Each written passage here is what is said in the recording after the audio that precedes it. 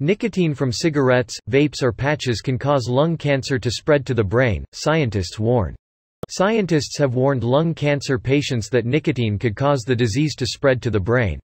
Smokers are far more likely to develop lung cancer than non-smokers.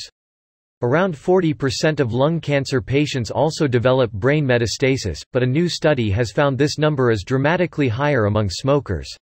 It is believed nicotine, which is found in cigarettes but is not in itself carcinogenic, is not only highly addictive but could be responsible for spreading the cancer.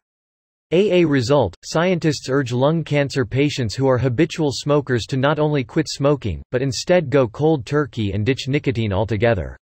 Once cancer spreads to the brain, the average life expectancy for patients is less than 6 months.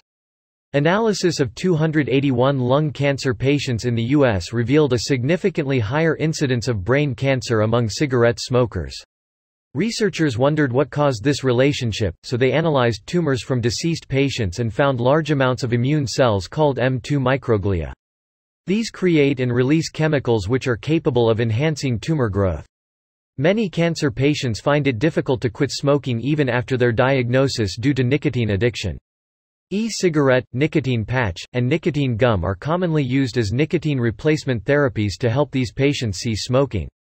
Professor Watabe and colleagues then looked for medicines that might reverse the effects of nicotine and identified parthenolide as a potential therapy.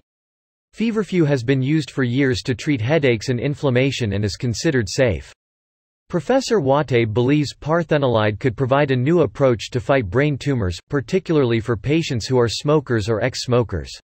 He said, "Currently, the only treatment for this devastating illness is radiation therapy."